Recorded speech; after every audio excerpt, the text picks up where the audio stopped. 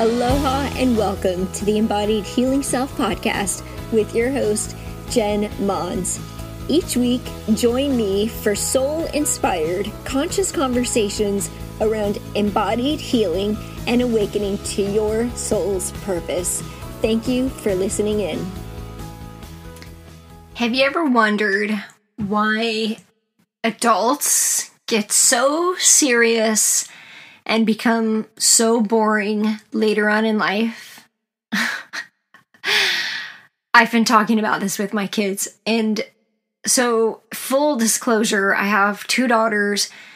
They're very different, as many of you probably know if you're a parent. If you have more than one child, they're usually like complete opposites. And one of them is super focused and intense and very driven, and the other is very free-spirited and confident and sensitive. Well, both are probably pretty sensitive. They're both absolutely 100% lovely, beautiful human beings.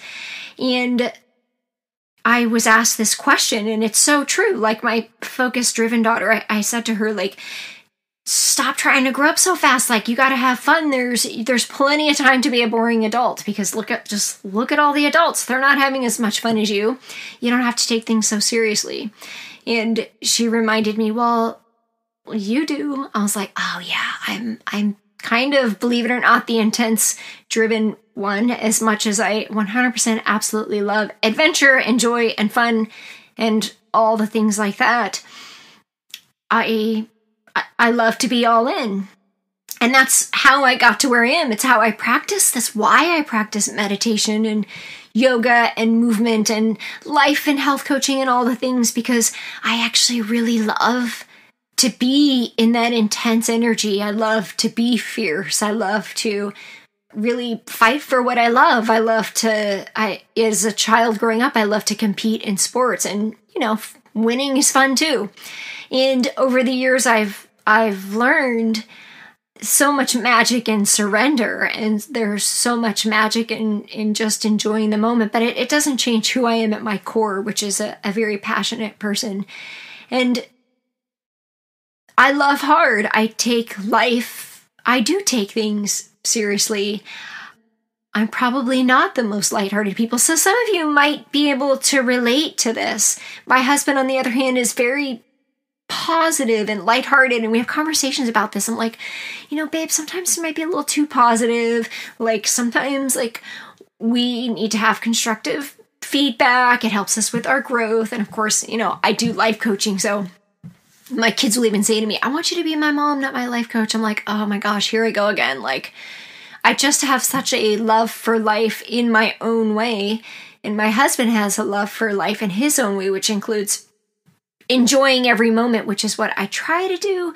But also I love life and trying to maximize the experience. So some of you might relate to this. And the truth is that we all take everything too damn seriously. I'm just going to say it. It is serious, but it doesn't have to be. Right? Like, think about something that you're just so serious about in your life right now. Like, I've got to make this much money. My kid has to get straight A's. My kid has to go to this college. I have to be the best at this. I gotta stay healthy. I gotta look a certain way. I have to do this. Life has to be like this. I gotta go on all these adventures and vacations. I gotta make time for vacation. I have to make this amount of money. I have to look this beautiful. I keep saying those two because those are the ones that I hear a lot. Why are we putting so much pressure on ourselves? Who cares? Is that what you're going to take with you at the end of your life? I mean, all those things are really nice and they make us feel good about ourselves, and it's all that external validation. But if you remember, that sense of belonging versus fitting in is all about knowing your worth without external validation. So how do we stop taking life so seriously? And are we wrong for taking it so seriously? Well, some things are serious, right? Our health can be serious if we've had a health crisis. Our relationships with loved ones can be serious if we've lost our loved ones. Having the right and the freedom to make a choice can be serious if we've had that taken away. We may feel like it's super important to fight for something that was taken from us or that we value. And I'm not saying don't do that. It's really more in the attachment to the outcome that becomes too serious because our whole identity becomes, it's almost like we become consumed with what it is that we think we're supposed to do or we think we're supposed to experience. Even if it's joy, like, let it go. Life actually goes by pretty quickly. You blink your eyes and your children are teenagers and having babies and you're a parent and then a grandmother, and I'm telling you, you know. So, all right, let's break this down for a moment, because why are we even talking about this? But ask yourself, like, remember yourself as a child and remember yourself in a place of joy. Remember something that was like super fun to you. Can you connect to that joy as a child? What were the stories around that? When you were joyful, did people try to shut you down? When you were joyful, were you alone? Did people not get you or understand you? And how about when you were serious? Like, if you had those moments, did it help you to achieve success? Were you alone because you were intense?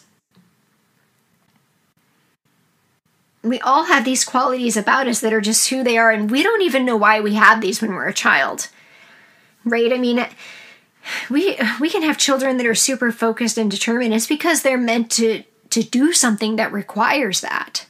And they may be that way in every aspect of their life. And they may come across as being super intense.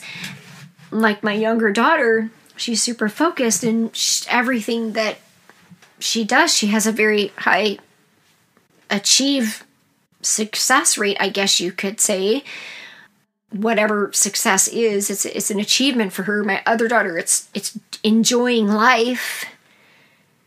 And, both are right. Neither one is wrong. But they both have an incredible sense of humor.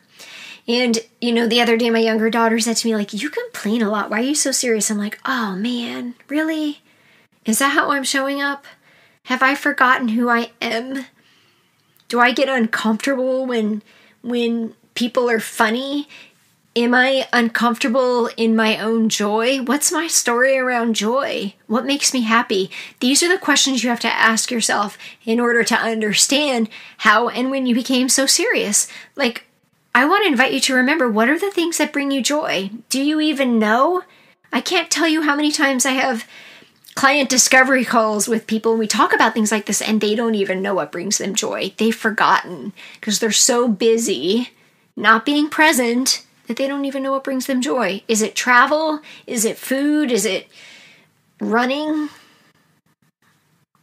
What is it? What brings you joy? What is it? What does joy feel like for you? What does it say about you if you're happy and you're in your joy? What does it say about you if you're serious and intense? Do you believe that you have to be that way to be successful? So that was one of my limiting beliefs, is I believed I had to work super hard to be successful. And all working super hard got me was a near-death experience. 15 years ago. I mean, clearly I'm like way over this, but it's true. Like, I was working to prove myself. I'm going to climb the corporate ladder. I'm going to make so much money. I'm going to be a director as a woman in a male-dominant environment. I'm going to whatever. Like, who cares? And then when you have a near-death experience, health crisis, guess what? Nobody even cares about that either. I hate to say it, it's hard to hear, but it's true, because everybody's in their own thing. And I'm not saying this to be sarcastic or mean. It's just true. Like, we all got our own stuff. It's okay. It's okay. We have our own stuff. And we take the wrong things too seriously.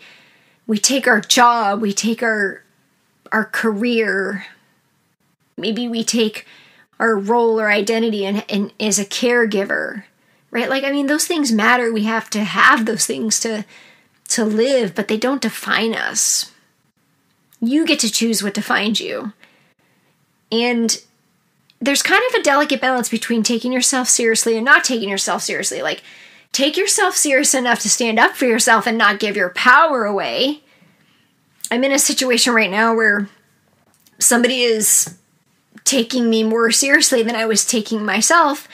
And I'm like, whoa, thanks for seeing that in me. Like, I actually wasn't believing in myself, but you taking me so seriously and making such a big deal out of this is showing me that, well, I actually do have value to provide. And I should take myself more seriously in certain things. So sometimes we don't take ourselves seriously because we're afraid of failure. Do you ever witness this in yourself? Sometimes you don't take things seriously because you're avoiding something. And then sometimes we take the wrong things too seriously and we have forgotten how to have fun and have joy. So my invitation to you on the show is just to simply connect you back to your joy. The things that are fun for you. They're different for you than they are probably for the rest of the people in your family, maybe your friends. Maybe you have friends that you can share that same joy with. I have one of my best friends. We like to windsurf and surf together. It brings us joy. We do it together. It's super fun. So ask yourself in this moment, what area of my life am I just taking too serious? Where am I not giving myself permission to just relax? Maybe it's parenting. Oh my God, I did this. When my kids were young, I took it so seriously. They had to eat the right foods. They had to have manners. Everything was so serious. When I was planning my wedding, it's so serious. Like, I want everything to be right. It's so exhausting. And I find myself maybe 20 to 30% of the time still stuck in that, but at least I'm aware of it. It's because I'm passionate. Of course I want things to be awesome in the way that I envision them, but there's a lot of joy and in the acceptance of that, well, what if it's better? What if it's better than I imagined? That's possible. Have you ever thought of that? So what area of your life are you taking too seriously? Is it your job? Like, oh, my work is just so important. If I'm so unhappy, but, and ask yourself, like, if you're really unhappy and taking it too seriously, are you blaming others for your unhappiness? Because if you are, nothing's going to change. You got to take some self-responsibility. That's where you got to take yourself serious, is owning and taking responsibility and stop blaming others for your unhappiness, because happiness is an inside job. Am I blaming others for, I don't know, anything? Am I attacking others? Am I, projecting my emotions onto others? Or am I being projected onto? Am I being attacked? Like, something doesn't feel right when I speak my truth, or anything that can come up. Because we all navigate those experiences. And how can I find the joy in this moment? This moment right here. Because our lives are a sum of the experiences, which are some of the moments. And if we're not present, we're not going to remember those moments. Things don't exist unless you give them attention. The more attention that you give things, the more attention that you give fear or work or whatever it is, like, the more it starts to define you. If you give your intention to just living in the present moment and allowing more joy. And that doesn't mean that you can't be a hard worker. That doesn't mean that you can't be intense. You can find the joy in being intense. You can find the joy in winning. You can find the joy in eating super healthy. And for me personally, I consider myself to have a very healthy relationship with food. And I don't have the need to binge on sweet treats. It just doesn't, it's not, and it's not that I'm not allowing myself to. I just, I have a a way that I eat that I enjoy. And some other people might think it's a little strict because I don't eat donuts and things like that. I just don't have the need or desire to. If I did, I would, but I don't. I find joy in eating super healthy, savory, nutrient-dense foods. I find joy in rich, deep relationships and connections with people, which means that I'm not going to have a big party when I turn 50. It's going to be a little bit smaller, intimate group of people. I still got 6 years. Don't worry, you guys. But, what things do you find joy in? And what are you taking too seriously? What area of your life can you relax in? Where can you let go of expectations and judgments and feelings and demands and shame and judgment? What area of your life are you ready to let go of that? What would it say about you if you just completely, shamelessly showed up in your joy? What would that look like? And what does it say about you if you do? Does it make people uncomfortable? That's not about you. Is it dancing? Did someone tell you can't dance, but it feels so good? Then do it. Is it surfing, but you're not that great compared to everybody in your family? This is me.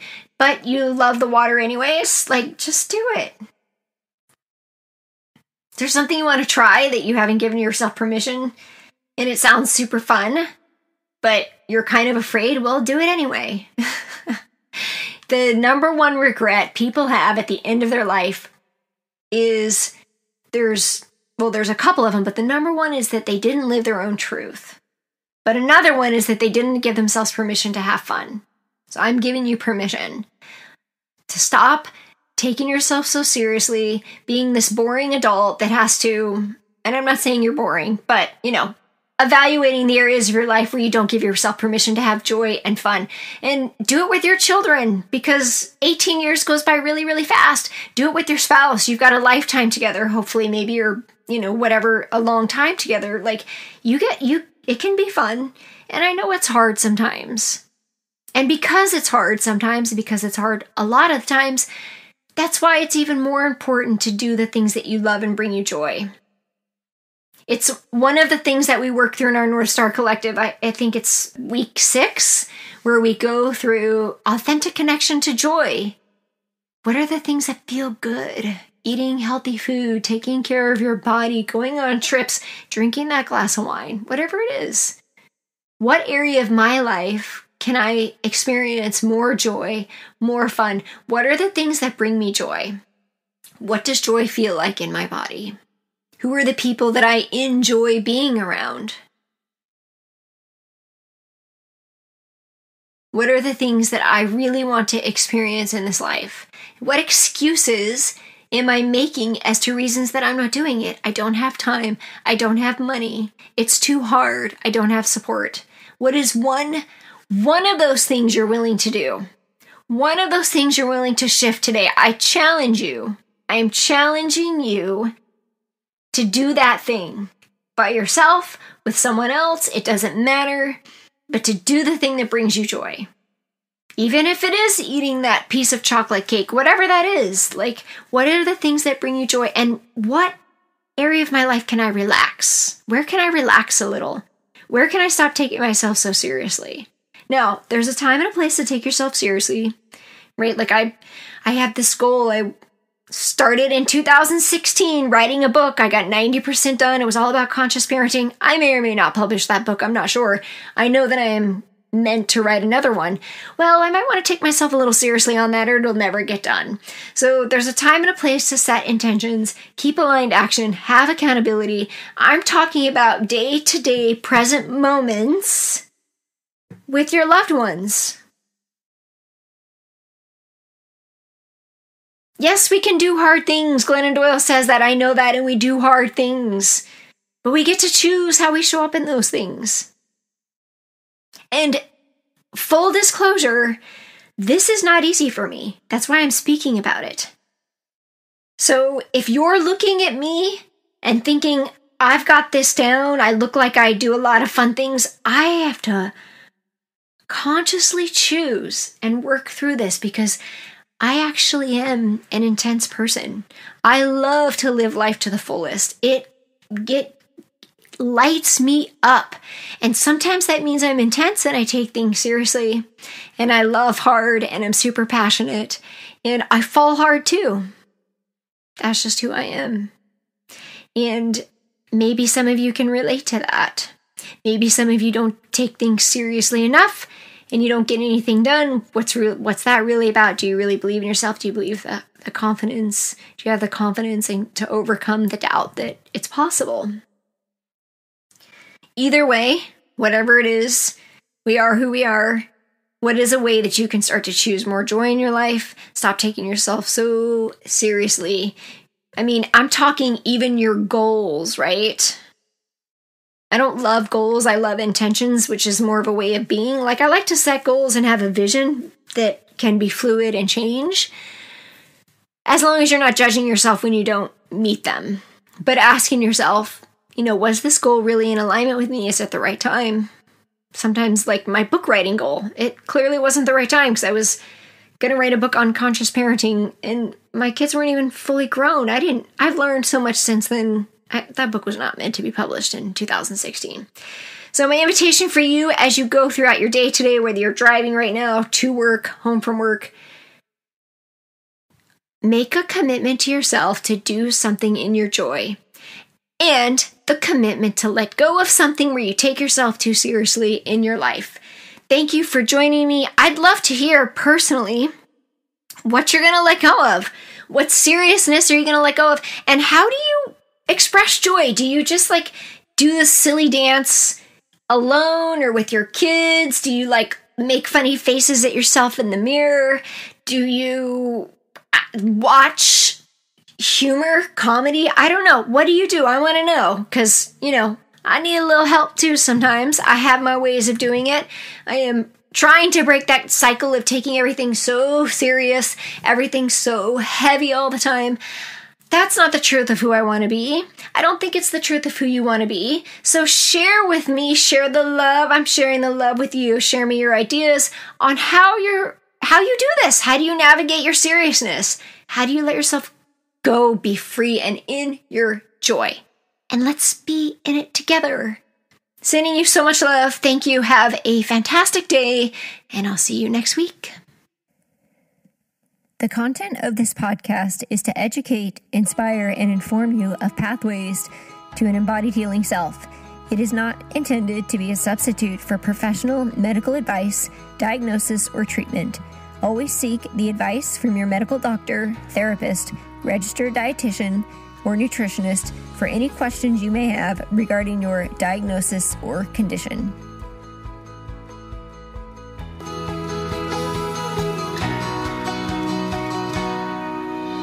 Hello, friends, and thank you so much for joining me today and being a part of this community.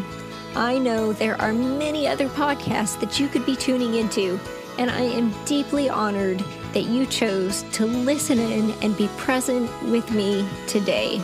I love and cherish and appreciate you, and I want to invite you to join our tribe and Facebook group under jenmons.com/connect. I would also love to gift you your guide to discovering and overcoming the self-limiting beliefs standing in the way of you living in optimal health, more energy, fulfillment, and self-confidence to create an embodied, healthy, whole you. You can find this at jenmons.com/tribe. I also have one small request to help spread the love.